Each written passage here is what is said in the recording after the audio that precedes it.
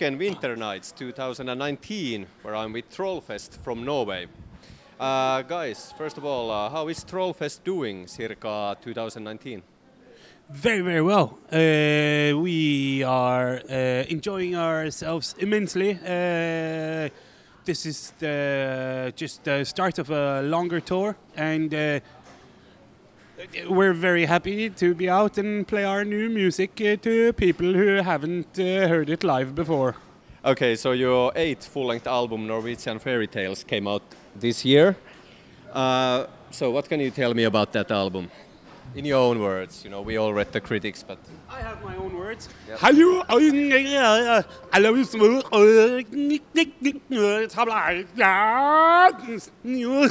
I've made all those words myself. So that wasn't Norwegian? No, that was Jostein language. It was my own words. You asked for it. Oh, You got it. Thank you. No, but what can we say? It's a Norwegian album. Yeah, it's the first time we actually wanted to make, or how should I say it? Rammer.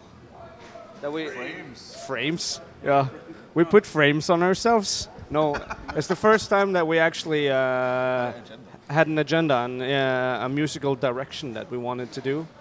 Usually we just make music that's fun and whatever. But this time around we really wanted to incorporate Norwegian folk music. It's something we have tried to avoid doing for the last 15 years. All of a sudden we wanted to do it, and it proved to be very difficult, actually. So when we started Trollfest many years ago, we thought it was kind of amusing to see, you know, bands from Spain and Greece and Mexico, all kinds of different places in the world that have fantastic folk music. You know, all of these bands coming from all of these cool, significant places, and they were all trying to play Scandinavian folk or Celtic folk music together with metal, instead of incorporating their own folk music with metal. So we thought it would be really funny to actually be from a Scandinavian country, but not do any Scandinavian folk whatsoever. So that's kind of how we started out with the true Norwegian Balkan metal, because of we wanted to incorporate folk music that wasn't from Scandinavia or Celtic traditions. So, but after doing that for 7 albums, going for Norwegian folk music, Yeah, it got boring. yeah. After 7 albums, it's the only way to surprise ourselves was to do the one thing we've always said we weren't going to do. Wasn't there someone that said you can't do it? You've been dreaming. Probably. All right, I've been dreaming. What goes on a Trollfest show? What kind of experience it is for people who haven't experienced that yet? Balloons. There's usually a bit of balloons, and this time around there's also royalty, a lot of royalty on stage.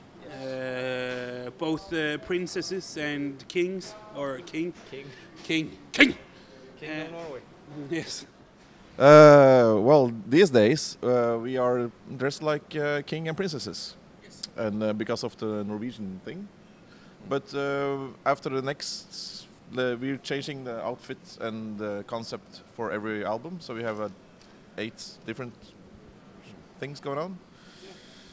So next time it's going to be something else, you know. But it's the main thing that's always going to stick. It's going to be fun. We're going to have fun going to a show with Trollfest. People are going to have a good time, see some smiles, not just evil, but some hey. And that's, yeah, you know, the main thing. Yes. Yeah, so for the last album, was the inspiration Edda or what? And where do you draw inspiration for the themes from other cultures? Oh, it's I guess it's a twofold answer because it's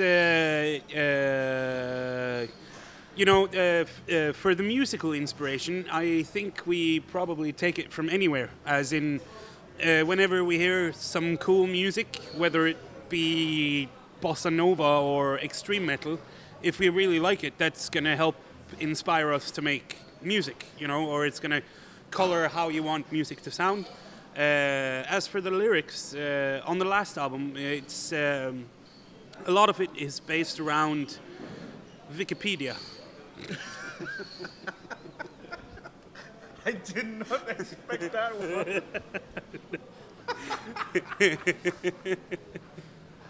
Yeah, no, but it's.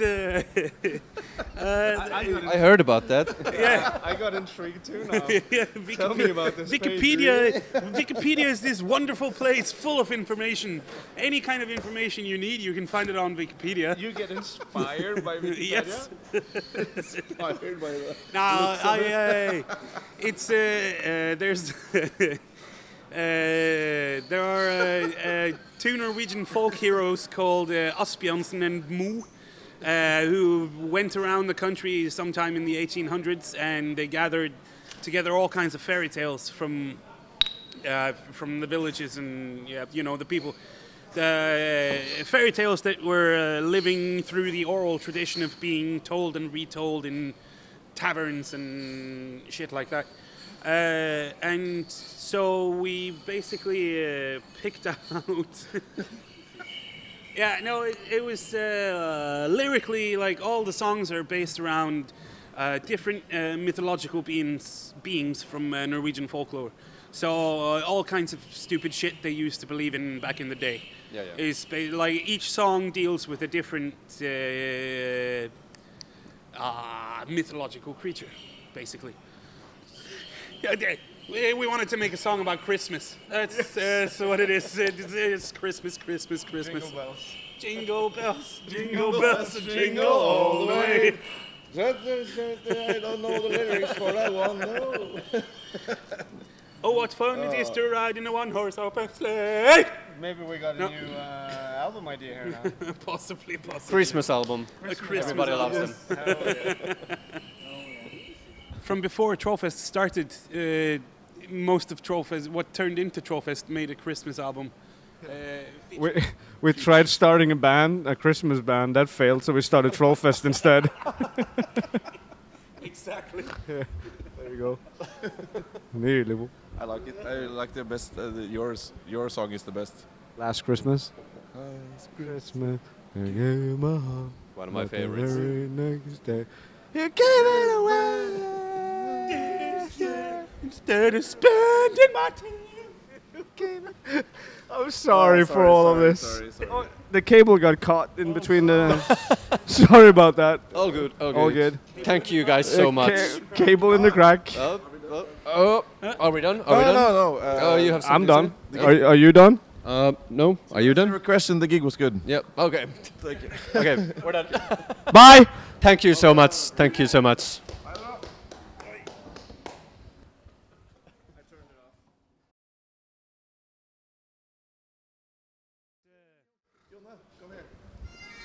It's Yeah.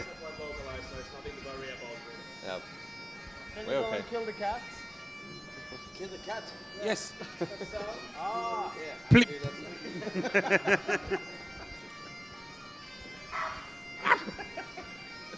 Yeah. It's